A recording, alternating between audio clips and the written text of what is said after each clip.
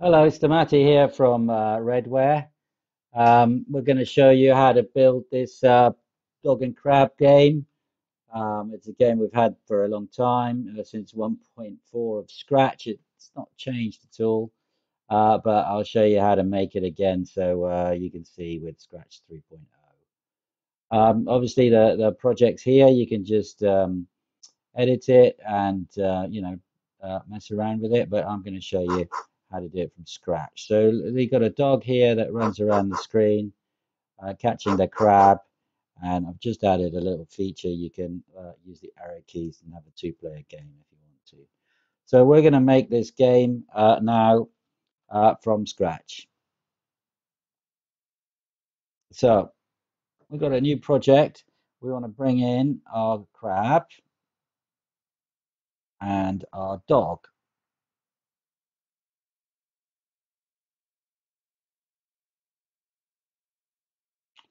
And let's get rid of the cat. And let's start with the crab. So the crab, we want, when we press the green button, we want to reduce it in size and just make it float around to a random starting position. So let's get going. So if we select the crab and we want to look at the code, and we want an event, which is the green button. So when the green button starts, we want to change the looks of the crab to set it to 30% of its size, like so. And then we want it to start in a different position on the screen. Now I happen to know that it's minus 240 uh, here on the left. You can see here, minus 240 on the right. Is it 240? Yeah, 240. And 190, 190 minus 190. So what we can do is to start it off, we can say go to,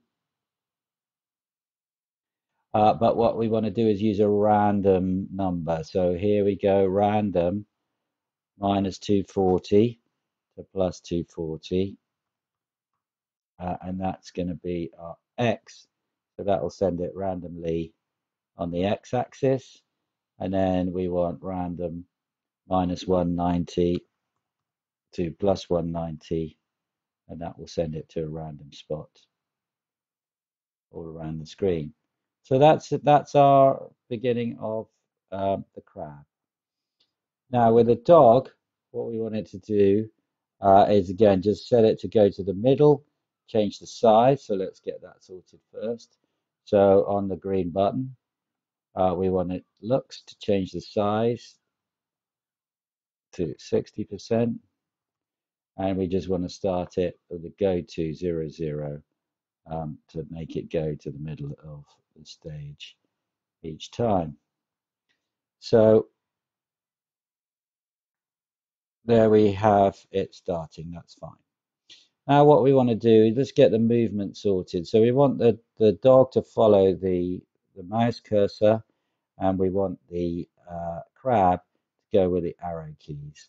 Probably the arrow keys is easier, so let's just start with the arrow keys. So we've got an event when the key is pressed. So when the left arrow key is pressed, we want it to move. We want, well, we could use move, but easier, we can change X by minus 10 or minus 20. Let's go 20. And then every time we hit the left arrow, it's going to move left by 20. I can just copy that.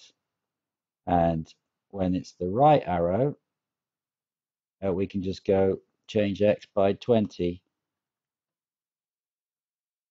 So it'll go right. So we got right and left. And then we can do quite easily again. We can have an event when the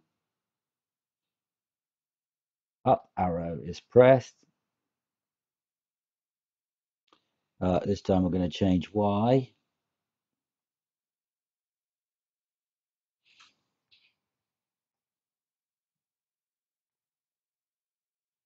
If I can find it.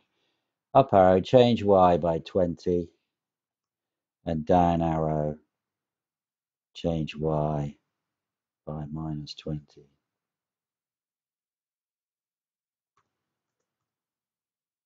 Oops.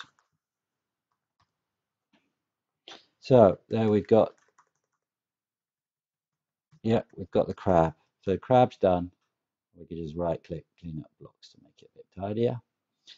So now let's click on the dog and look at the sprites. And what we want to do is that we want mouse following behavior here. So we've got a special point towards mouse pointer, and we can have a forever loop, which we use a lot in Scratch. A forever loop basically runs forever and gets it to point towards the mouse.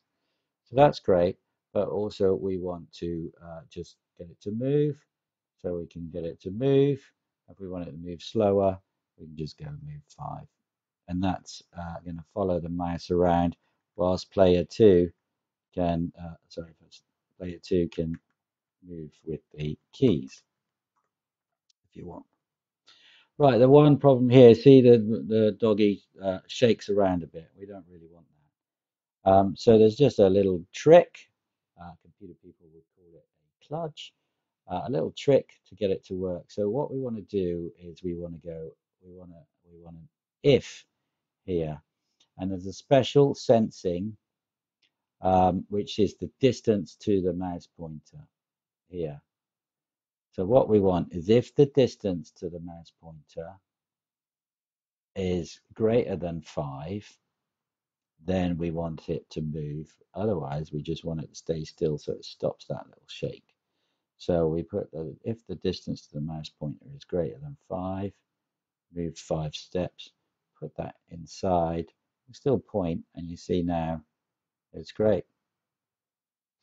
So our game is on its way, really. We've got the dog moving, we've got the crab moving, and now we just need some behavior for when the dog catches the crab. So what we'll do is we'll make him bark. So if you see the sounds here, we've got a barking sound. We could import, you can import a sound, you can import some other different sounds, so you can make it screech instead, for example. But let's stick with the dog. So what we want to do, the sound's called dog one. So what we want to do is when it touches the crab, we want it to play dog one. So we have a special sensing here.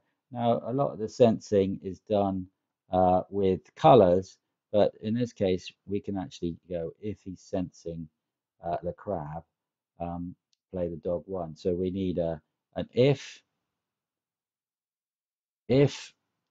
the dog is touching the crab, we want to look at the sounds.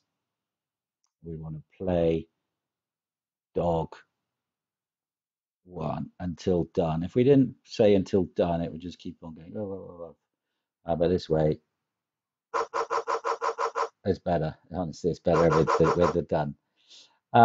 Now, the crab, we don't want the crab to just sit there.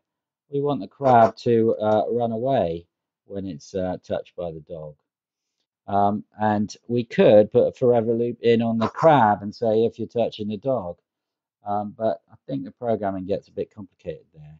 So we're going to do a special thing called a broadcast. And a broadcast is basically the dog is going to go, oh, touching the crab. It's going to shout it out. The crab's going to hear the dog broadcasting, is touching the crab, and then run away. So it's an event there. We've got a broadcast. So we want the dog to broadcast a new message saying dog touching crab.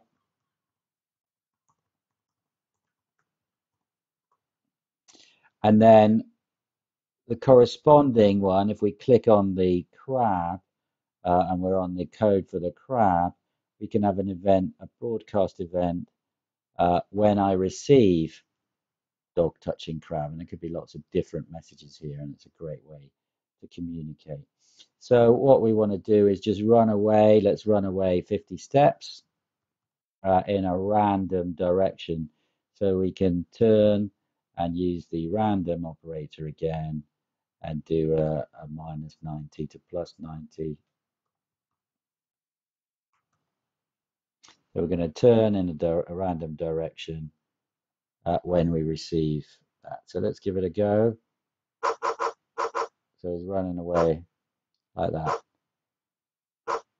And we're nearly done. We just, I mean, there's other things you can do here, like put a score in. I don't know if it's worth doing. Let's just do it. Well, you could do it very quickly.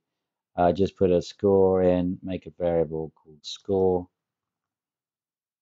Just quickly, we can leave it on the screen, and we can look on the dog. And when the dog is touching the crab, we can change the variable by 1.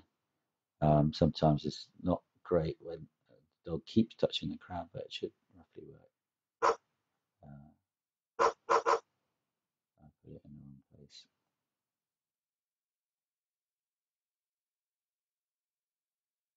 Try again.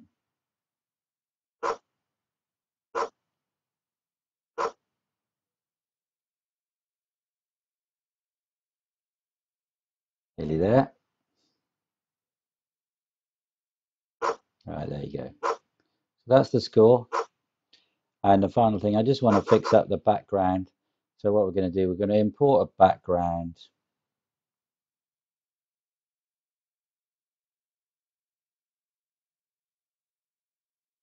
I'm going to import this Beach Malibu background. I'm going to highlight the background. I'm going to go to the costume. I'm going to chop this bit here so that I've got the bottom half, and I'm just going to copy it, paste it in here, and again, just not doing very well here. And that's it, the game's finished. So let's try it once more. Let's zoom it up. So start from the beginning. I could set the score to 0 there. And then, oh, every time I touch the crab, it's going to move it around. Obviously, we've got another player making it run away here. Okay, so that's the game.